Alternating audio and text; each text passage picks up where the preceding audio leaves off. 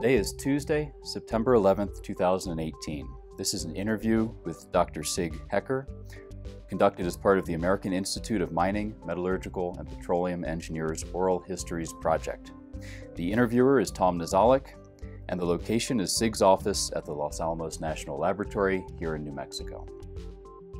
Sig is a Senior Fellow Emeritus of the Freeman Spogli Institute for International Studies and the Center for International Security and Cooperation at Stanford University. He is Director Emeritus of Los Alamos National Laboratory and the recipient of a remarkable number of awards and honors. Sig, due to time constraints, I won't be able to do you justice, but just to give our audience a sense, you are a member of the National Academy of Engineering, a foreign member of both the Russian Academy of Sciences and the India Institute of Metals, fellow of APS, TMS, ASM, the American Academy of Arts and Sciences, and honorary member of ACS. That was naturally a partial list, but by any accounts, it's clear that you have a remarkable career. I'm very pleased to be here today to interview you. I hope that we'll cover your early career time, both as a postdoc at LANL and at GM, before returning back to LANL, where you spent most of your career. And of course, you're now at Stanford. I also want to cover your outlook on the engineering profession. But perhaps to start off, Sig, can you describe any of your experiences during your formative years that led you to embark on this career, starting with your upbringing and schooling?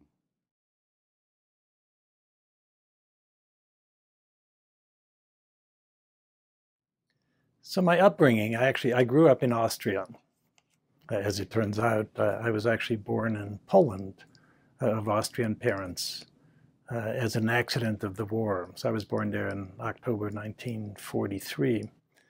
My father was actually stationed in the German army on the Russian front, and they were allowed to take women and children along.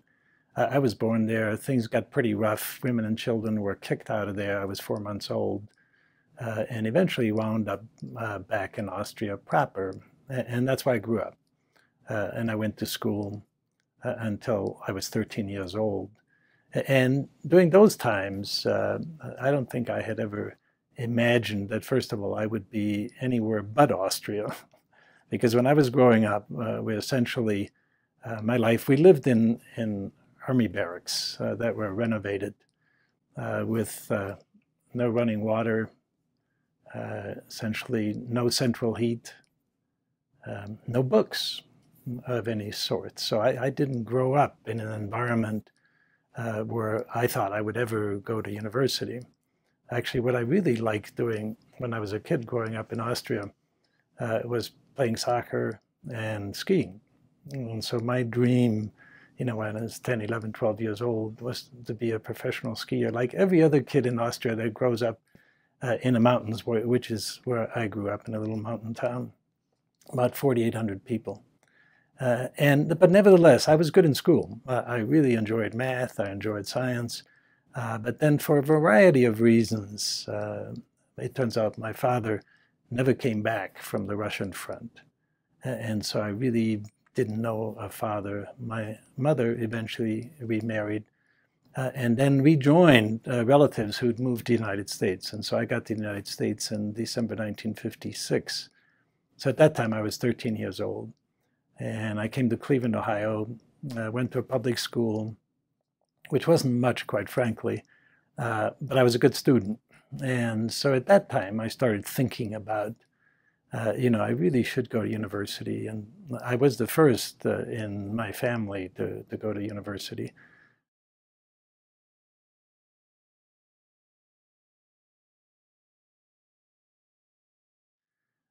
And so at that point, you know, being a reasonably new kid in this country, having to learn how to speak English. So I thought, well, what do you want to do? Well, this was going on to 1961.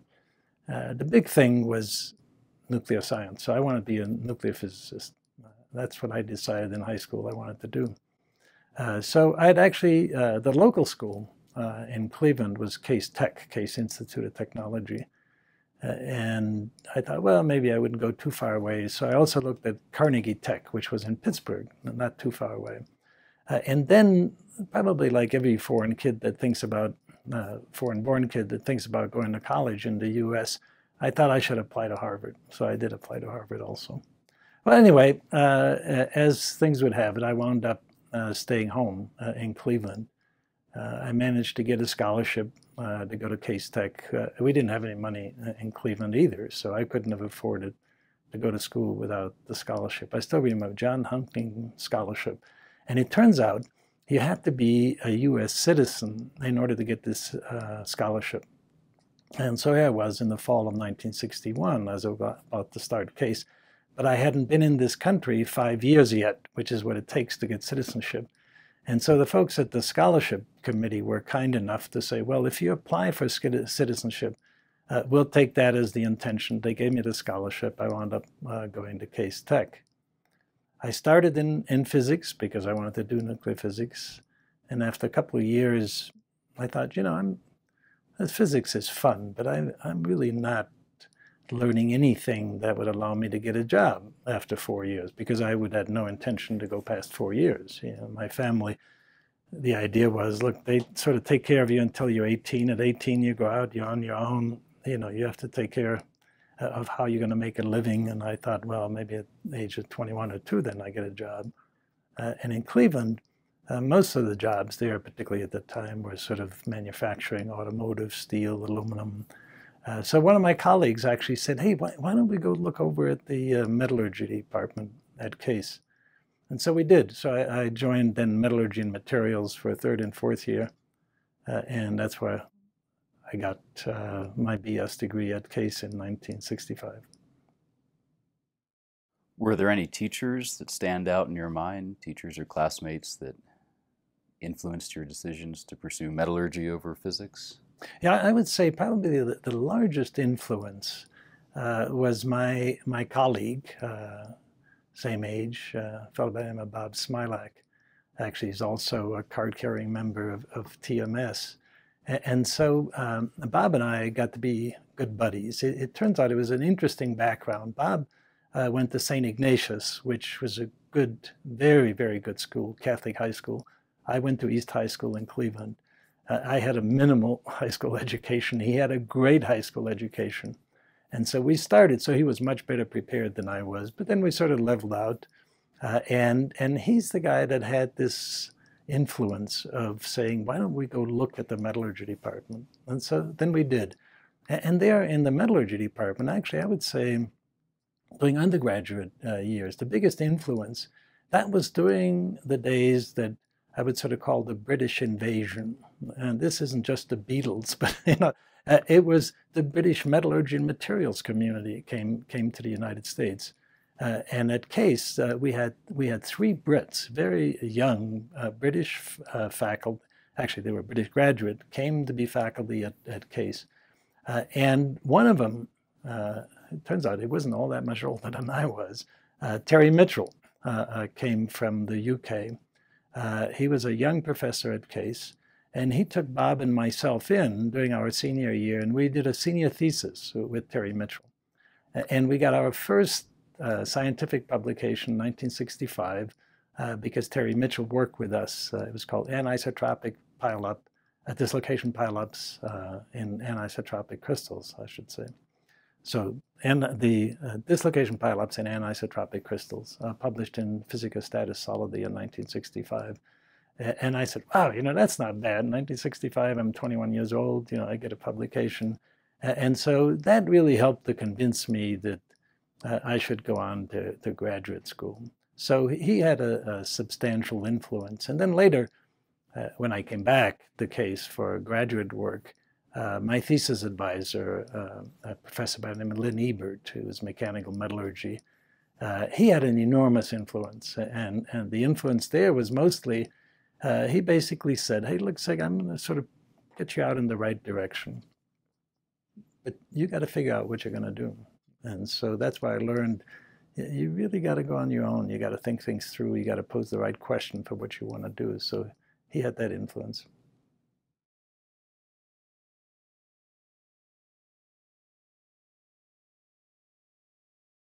What was your PhD topic on? So what Lynn Ebert then laid out initially, he said, look, he was interested at that time in composite materials. I was initially interested in actually working with Terry Mitchell on much more of the physics side of metallurgy, because that's what he did, coming from the UK, was metal physics. But Lynn Ebert was a mechanical metallurgist, and actually there was a strong line of mechanical metallurgy programs at Case. And so he laid out the general area of saying, look, fiber composites are just about to really come into their own in terms of applications, be it aerospace, be it wherever. So why don't you do something in fiber composites? And I had an interest in mechanics and mechanical metallurgy. I'd taken a lot of math classes, mechanics classes. And so we then sort of jointly defined an area that was my thesis topic, and that is to understand the effect of multiaxial stresses in different types of composite materials. And it being a PhD thesis, you had to go deep enough to try to understand the mechanics. And so I did a lot of development of actually somebody's plasticity theory to try to understand the transition from elastic to plastic behavior in fiber composites. And then I built a model composite, very, very simple composite of two materials, which at that time, I picked them because they had interesting mechanical properties. I didn't pick them that later on in my life, like in 30 or 40 years later, I'd actually come back to that because they were also important in the nuclear business, but that was totally an accident. So one of them was maraging steel. And so what's interesting about maraging steel, of course, there's a lot of fascinating metallurgy, but I didn't study that metallurgy particularly. I had to understand it. So maraging steel can have very high yield strength. So for example, there's something called 350 grade maraging steel, has yield strength of 350,000 psi's. So I wanted the steel that had a very, very high yield strength. So you had a long elastic region. And then inside of a cylinder of maraging steel, I diffusion bonded a rod of beryllium. Now, it turns out beryllium is really a peculiar material. Of course, one of the things, it's toxic, so you have to worry about beryllium, how you work with beryllium. At a university environment, as I look back, some of those practices probably weren't the best in the world. But I managed to diffusion bond beryllium. And the beauty about beryllium, it has this incredibly low Poisson's ratio. So Poisson's ratio essentially tells you how much does a material contract if you pull it in tension elastically. And most materials have Poisson's ratio, somewhere between 0.25 and 0.35 or so. Beryllium is 0.05. So essentially means you pull it and it doesn't contract. Because the maraging steel wants to contract, you set up triaxial stresses. So the idea was to set up this sort of model triaxial stress state in this composite, and then go ahead and be able to predict its behavior and its transition from elastic to plastic behavior. So that's what I did for my thesis, and so I started that in the fall of '65. I finished my master's and got a master's still from Case Institute of Technology. But before I was able to finish my PhD, Case Institute of Technology federated, as they called it, with Western Reserve University and became Case Western Reserve University. And then I wound up getting my PhD 1 year later in 1968, in August of 1968. And that was at that time from Case Western Reserve. And what that work on my PhD thesis did is really got me intrigued about the effect of multiaxial stresses on the deformation, elastic, plastic fracture of materials. And that's when I decided, hey, look, that's what I'd like to do for either for a postdoc or for assistant professorships. And that's when I started looking around. But in between, I had a stint at Los Alamos.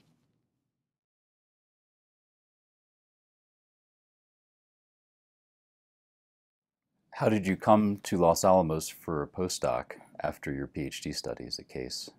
So it actually turned out, the reason I came for the postdoc was very much so that I came here as a summer student in 1965. And so, going back now to graduating from Case Institute of Technology, 4 years, and then there were several major changes in my life. First, I graduated. And then the second is I got married. And so I married my wife, Nina, in June of 1965. So I actually graduated one day, got married like 3 days later, and then left for Los Alamos, New Mexico for a summer job the following day. And so we came here on our honeymoon in June of 1965. And quite frankly, so there were two reasons why I came to Los Alamos. One was, again, I was still this kid, that came from Austria, came to this country, was still sort of really amazed by what this country would allow a foreign-born person to do. First of all, to come here, go to school, and then actually to be able to work at a place like Los Alamos. And the whole key to my coming to Los Alamos, first, the reason I came was one, there was the fame of Los Alamos. If you think about it, this is now 1965, so 20 years after the Manhattan Project. So there was this incredible fame of this laboratory. But the second reason for me was probably just as important, and that is in the brochures they had in the administrative hall at Case, called Tomlinson Hall, they had this brochure of Los Alamos Scientific Laboratory, which is what it was called at the time. And it showed, some of the facilities here, but the most important part, it showed a photograph of the ski area. And I said, oh my God, I could go there and ski, because when I came from Austria to Cleveland, so you might imagine there wasn't much skiing in Cleveland, Ohio. The hills were maybe 100, 200 feet high. And so just that attraction, of course, I knew I couldn't ski in the summer, but the attraction of mountains, being able to get back in the mountains. So that's what brought me to Los Alamos first. And then my wife and I, as I said, we came for our honeymoon. So that 3 months here was really influential then, sort of in the rest of my life. First of all, that was the first time when I actually worked on plutonium. So at the age of 21, I was in the CMR building, which is not far from this office, Chemistry Metallurgy Research Building. And literally within a week, I was in the glove box laboratories doing roll bonding of plutonium because I was, under the strict instructions of my mentor as to how you work in a plutonium laboratory, what you do in a plutonium laboratory. And so I became fascinated by plutonium, and so that helped also then later on in terms of deciding what I wanted to do in life. And then the beauty of this place, having spent nearly 3 months here in the summer was great. And that was part then of the important part of the decision as to why I came here, to come to Los Alamos in 1968 for a postdoc.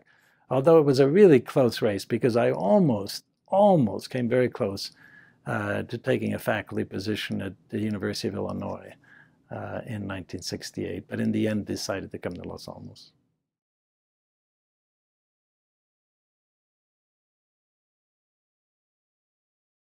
You said you almost went to become a professor right out of graduate school. You've now returned to academia, this time as a professor at Stanford, and you teach students.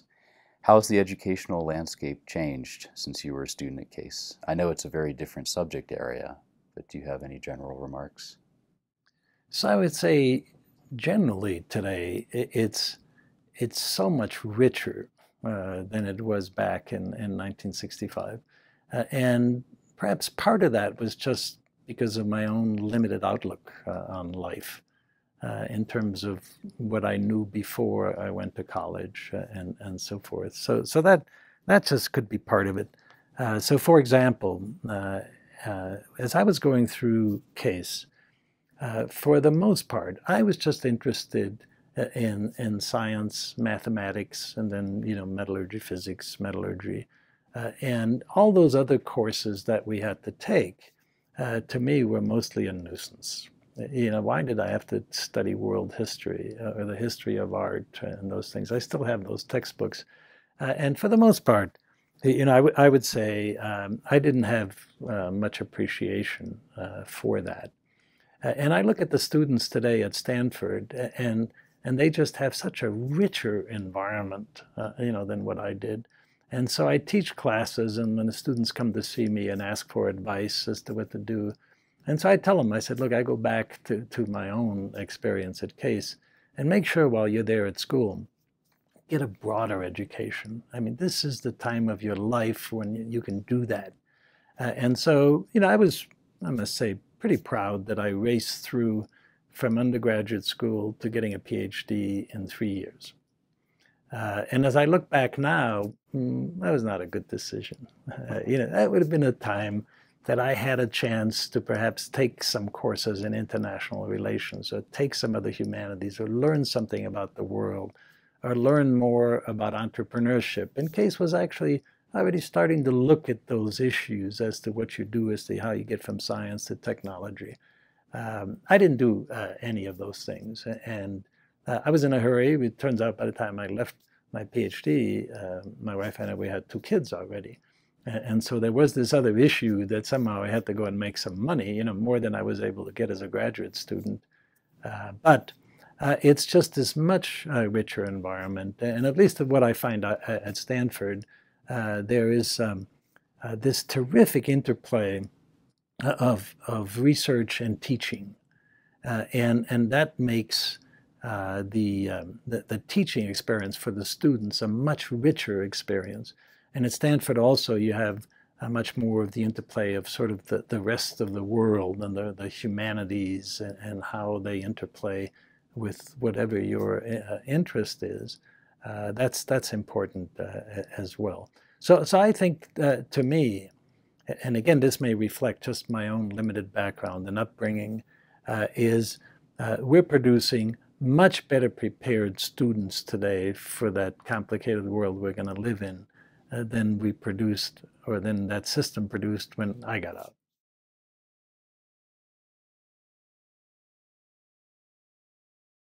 So you mentioned beryllium and marging steel and how you worked on them during your PhD. What did you do as a postdoc here at LANL?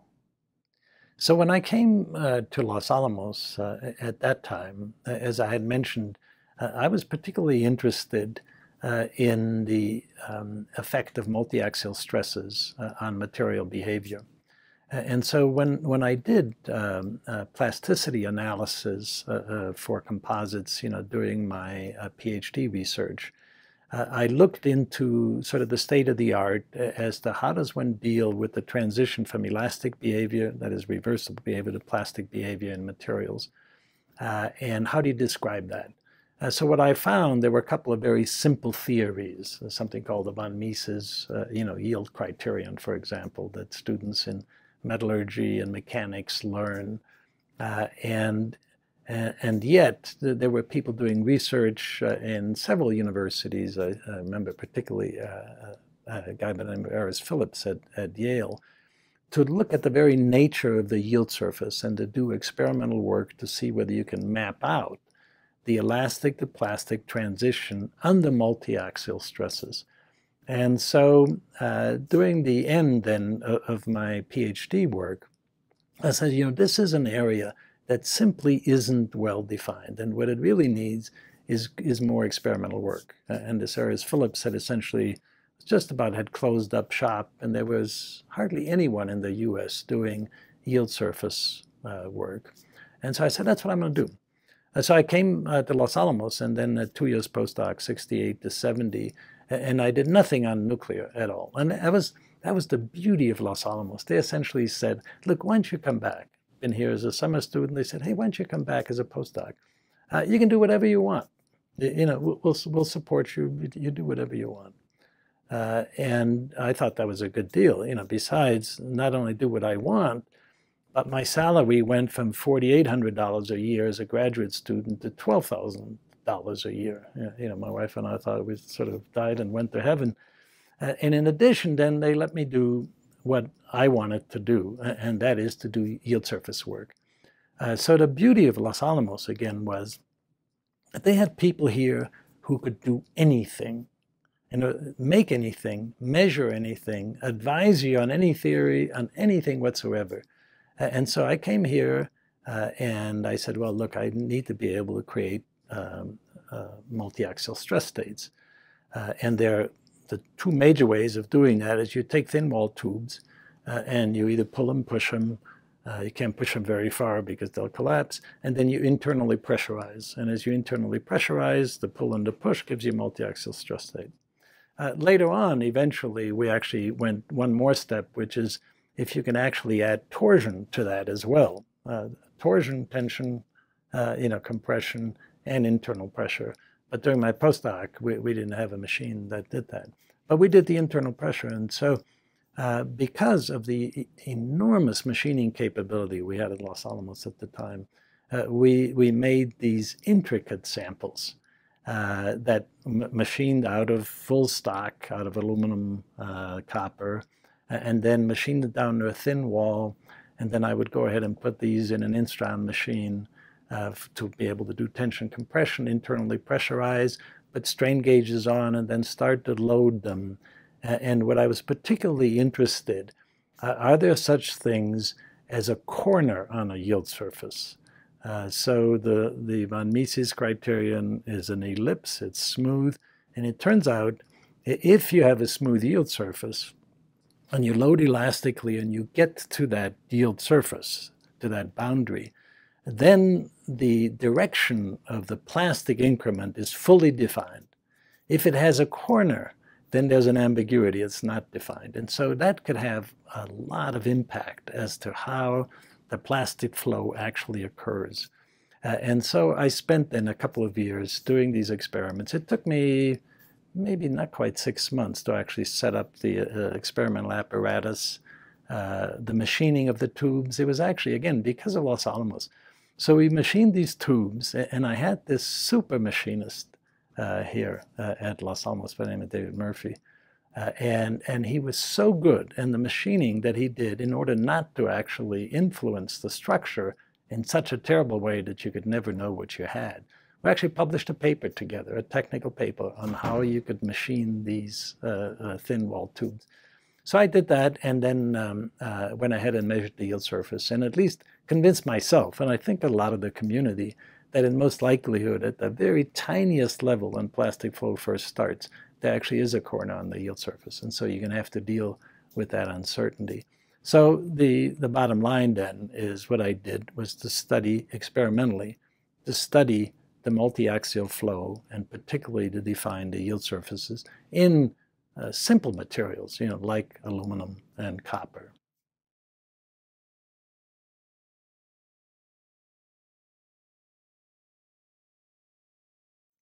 After your postdoc at Los Alamos, you spent a period of time working at GM Research Labs. What precipitated that career change and what brought you back to LANL? So one of the things at Los Alamos at that time, the postdoc program was set up such that the general rule was you do your postdoc and you leave. And so they did not encourage postdocs to stay.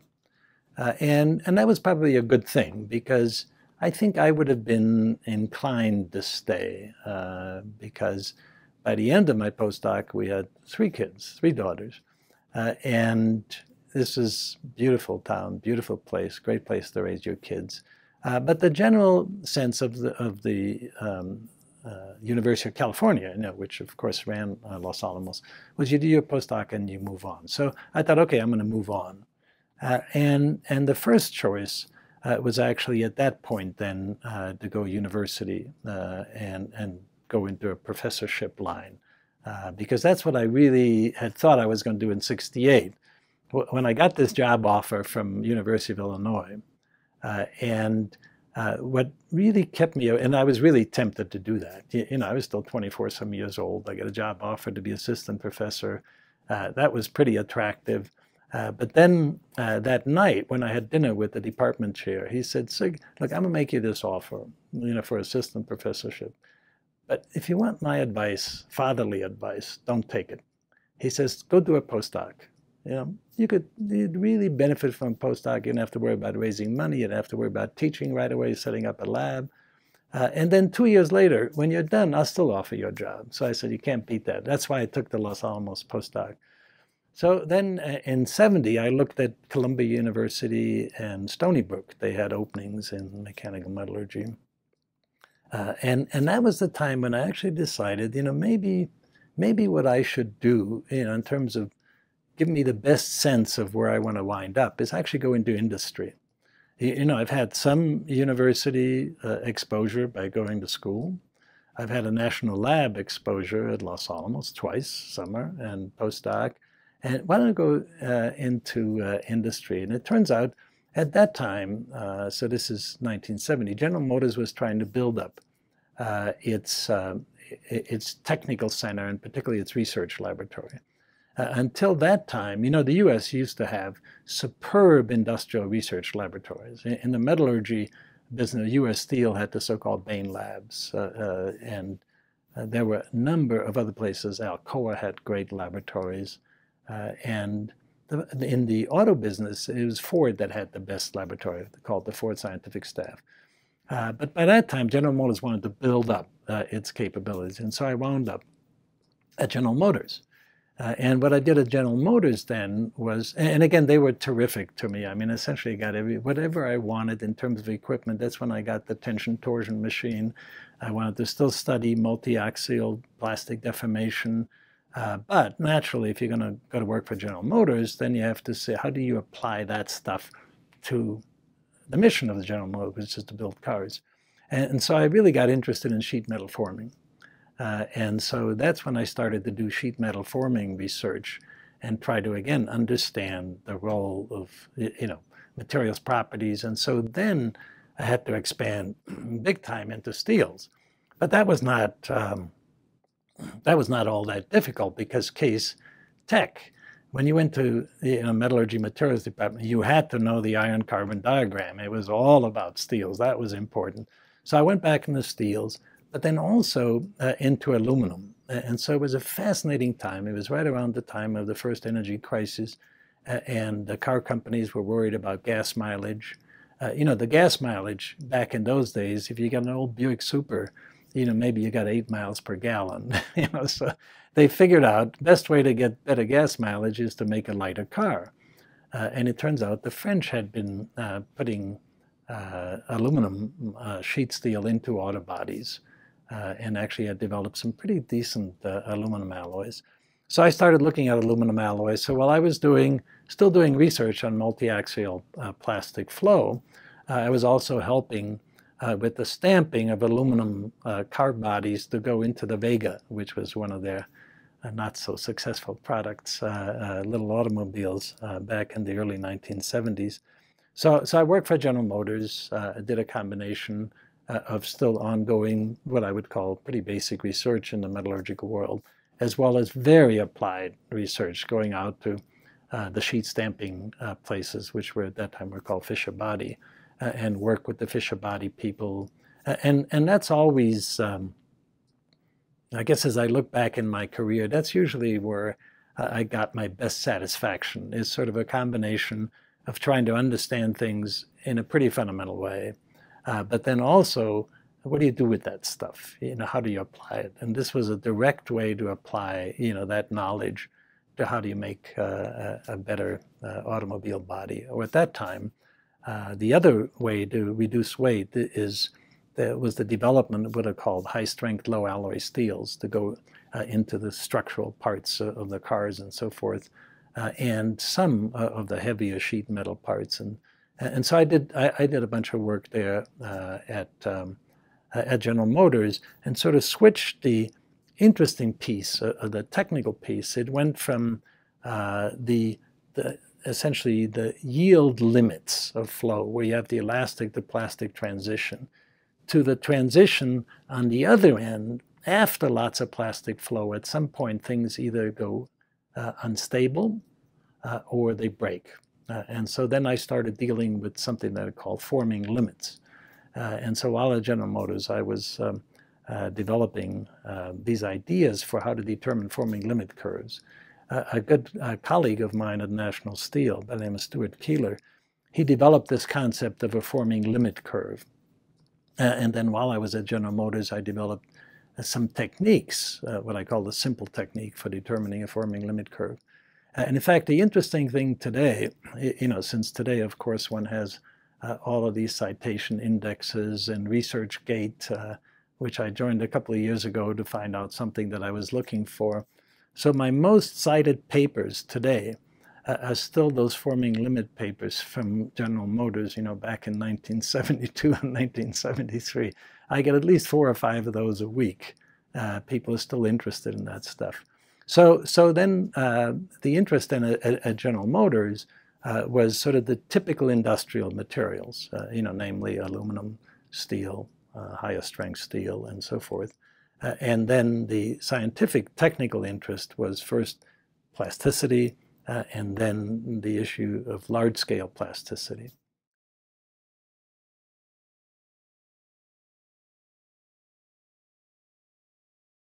And then I left General Motors, and the main reason for leaving General Motors, they were so good to me. But if you take a look at sort of the anatomy of an organization, and what I found at General Motors is the people who were really good technically at one time, they typically got promoted up into management. There were just a very few people who sort of got old on the job and were able to stay technically, scientifically really active. And so there was clearly a push in the management direction. I was, at that time, I was 28, 29 years old. They were trying to show me a path towards management, give me a free car to drive, at that age. And I said, I don't want to do that. I don't want to do that. And so at Los Alamos, they used to call me every 6 months and said, are you ready to come back yet? The other thing that helped, my wife said, I'm not staying here in the Detroit area. And so it was easy to come back to Los Alamos. I came back in end of August 1973. You said you came back to LANL in part to avoid the push into management, but of course we know that you became the director of Los Alamos National Laboratory. That wasn't by design, Tom. What did you do for the period of time between coming back to LANL and... So 1973, I would say, until I took sort of first steps into the lower level management position, which was 81, 82 or so, so almost 10 years. That was probably the most productive time of my life here at Los Alamos. It was just fantastic. And so the areas then had to change somewhat. But again, Los Alamos back in those days was still, let's say, our overall funding was such that, that the management had a lot of discretion about what it wanted to fund. And so it was pretty clear when I came back, the management in material science and technology arena, they really wanted me to look at plutonium. But they also realized, that I'm not going to come back just to look at plutonium because the chances of publishing much of anything in that arena is going to be pretty small. So they essentially said, we'd like you, to look at plutonium and some of our applied problems. But you go ahead and you keep doing, what the things that you really enjoy doing. So I continued to study at that time, particularly large plastic flow. So I was really intrigued by large plastic flow in a variety of different materials. And that's where the interest then comes up with trying also to actually model plastic deformation, to worry about the onset of anisotropy and textures and so forth. So that opened another area, sort of in this continuing area of mechanical behavior, plasticity, multiaxial stresses, large plastic strains. So I would say that sort of continued the string of things that I was generally interested in. And then I got exposed to a whole list of other really intriguing things. And I'll get to it, but eventually the most intriguing of those was plutonium metallurgy.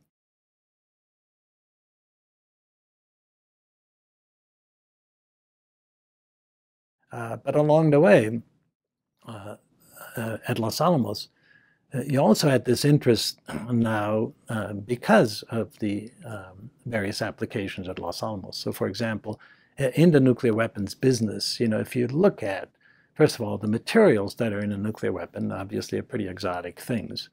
And so they could include things like beryllium, for example. The marging steel comes later. That comes in when you come to uranium enrichment, which is a whole different problem. I didn't do that here at Los Alamos. But so you get into exotic materials, such as plutonium, and then you get into situations of extreme behavior of materials, and really extreme. As you might imagine, you take these exotic materials and you go ahead and, first of all, you implode them already with high explosive, and that does lots of things to them. And then in addition, they wind up blowing up in a nuclear reaction. And so then what you immediately, if you lay out sort of the space of behavior that you're going to try to map, you have multiaxial stresses for sure, but you have high strain rates and shock loading. And so all of a sudden now those issues come into play as to how the materials really behave at high rates of strain and explosive loading. So I became interested in that part as well.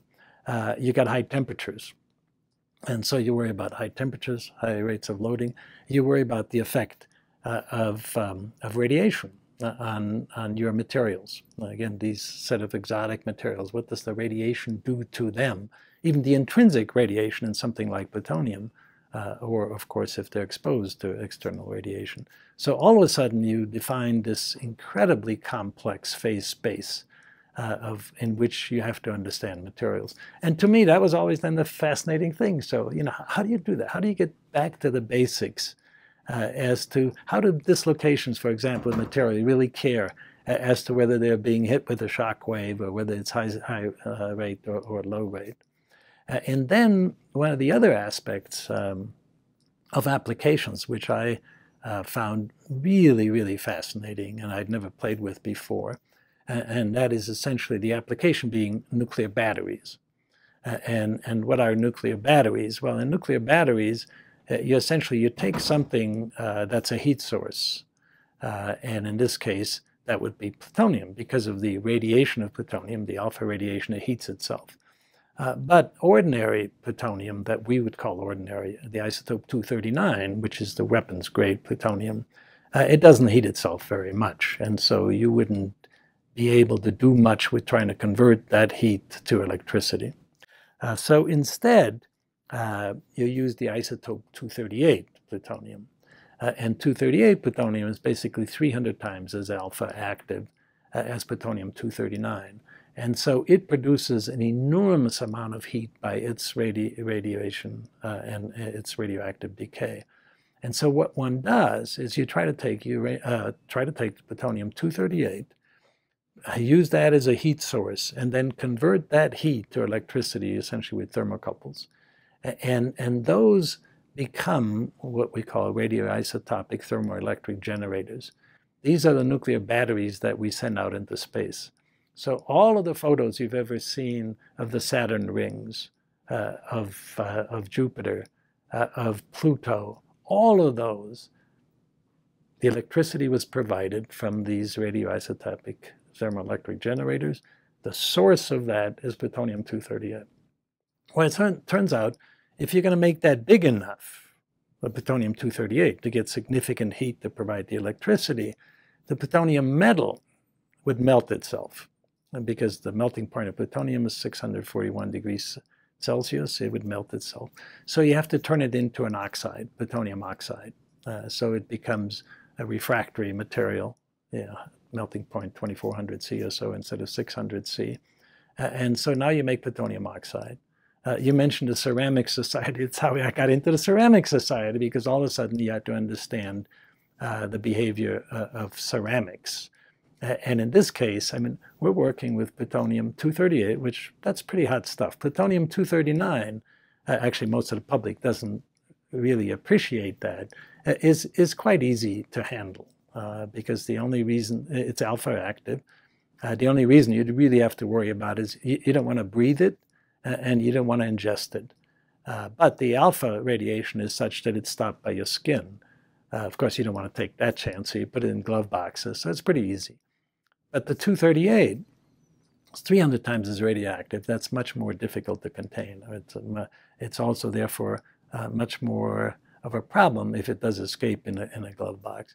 And what this laboratory did, we did all of the 238 related work and then the safety related work to be able to convince NASA and the regulators that if we put these heat sources, and something about this big, with a lot of plutonium 238 capsules inside, about 1.5 inches high and inch plus in diameter, or maybe 1.5 inches in diameter, that if we put those on a space mission, that in case that rocket blows up, as it's going off, or in case that rocket, fails to sling around the Earth and gets sent out into outer space and comes into your backyard, how can you assure that you're actually going to be able to survive whatever that impact is and not spread plutonium-238 all over the countryside?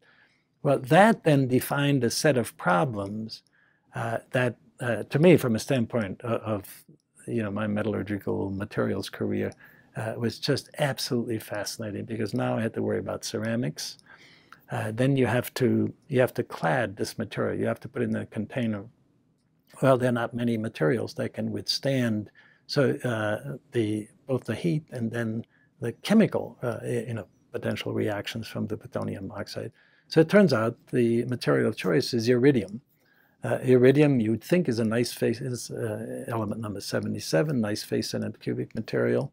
But it turns out it's also a strange, strange material. So I started doing iridium. And again, because of the nature of Los Alamos, I was able to study the basic fracture behavior of iridium, the grain boundary and brittle of iridium, or the fact that iridium, even though it's face-centered cubic, actually likes to cleave, which is very strange for face-centered cubics. But there are very good reasons related to electronic structure. So we had to do that. And then we had excuse for high strain rate. Because if these things go and impact, come back from a sort of a mission abort and impact, they're going to come in 285 feet per second, up a high thermal spike by re-entering and then re-entering in your backyard. So we had the colleagues here at Los Alamos, they were just fantastic. They had built a gas gun to be able to go ahead and simulate one of those re-entries. Then we had to study the high rate behavior of those materials. And that's when I first went to, actually, it was through a General Motors connection, and a person by the name of Sid Green, who had left General Motors and went to Salt Lake City to build Hopkinson bars and other equipment. And so I went up to Salt Lake City, and we bought the first Hopkinson bar. And then not long thereafter, we brought in Rusty Gray and a couple of other of his colleagues in order to be able to get them to really take a look at high rate deformation, what happens with material, high rate, high temperature, and eventually, of course, Rusty has then built up the best high rate group, particularly that has to combine sort of metallurgical structure aspects with the mechanical deformation and fracture. He built the best group anywhere in the world. But so that got us into high rate, into iridium. I had to worry about graphite composites, because you had to build an impact shell in order to put these things in. So ceramics, iridium, graphite composites, high rates, high temperatures, all of those things. Then eventually plutonium.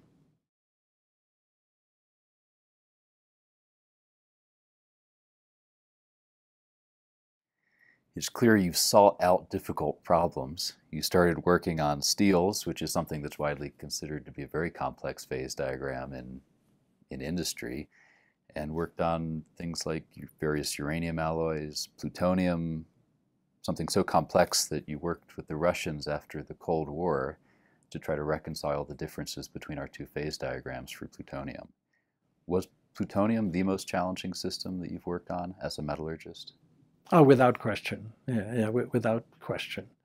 In fact, what I didn't mention specifically, there was yet one other application that I was drawn to, that had its own related problems. That actually drew me into the uranium work.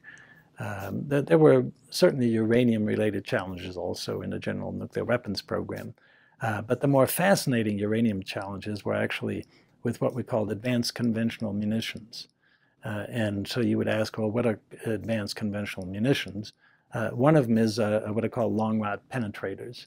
And it turns out some of my colleagues here at Los Alamos had developed the uranium alloys that are best for long-rod penetrators. And then there were other people here at Los Alamos, because Los Alamos, as you might imagine, is really good with explosives. So they had developed a different concept of what are called shape charge liners. And the shape charge liner essentially is a chunk of metal. And in this particular case, their innovation was to take a hemisphere, and so a thin-walled hemisphere, a material, put explosives behind it, a column of explosive, light off the explosive. It takes that thin wall and turns it inside out, essentially extrudes it inside out, and has a penetrating metal jet. And that metal jet is the deadliest thing to penetrate anything in the world. And they found out that uranium is the best of those liners. Typically, people had used copper. Uranium is better. And then where my sheet metal forming work came in, they came to me and said, hey, look, we have this one particular grade of uranium, and it works better than anything that we've ever tried, but we don't know why. And so I went back to my General Motors days and started doing all the testing, the tensile testing. And in the end, that led me to understanding that it was the texture of that uranium. It was actually the texture that made it go that well. And what I mean by penetration is that jet is able to penetrate what we call rolled homogeneous armor, 1 meter of rolled homogeneous armor, just right through. So again, you talk about fascinating material challenges. I'm not sure that I looked them up. They sort of looked me up. So those challenges, somebody comes and says, hey, we don't understand this uranium alloy. But anyway, so back to plutonium. So I started working with the Russians, not because of the plutonium at all. And so that's actually, it's a long, complicated story, because by this time, I was out of the laboratory. And then actually by the time I did the first real detailed work with the Russians on the plutonium phase diagram, I was not only out of the laboratory, I was also out of the directorship, because 1986, I got into the Los Alamos directorship. And so I was Los Alamos director from January of 1986 through November of 1997, and then I left the directorship and sort of went back to staff, and so I did, and that's when I started then again going back into the plutonium world. But by that time, during my directorship, the Soviet Union collapsed. Russia was reborn, and for a variety of other reasons besides metallurgy, I began to work very, very closely with the Russians over the years. And it was developing the relationship with the Russians related to security issues, security of their nuclear weapons, security of their nuclear materials, security of their nuclear facilities, questions about export, and security of their people. That then eventually, so from 1992, when I first went over to Russia, until 1998, when I met their senior plutonium metallurgist, a woman by the name of Dr. Lydia Timofeeva. So it was the rest of the work that we did together that allowed us to get sufficient trust and knowledge of each other, where we were able to tackle the obviously pretty sensitive issue of plutonium, and we did.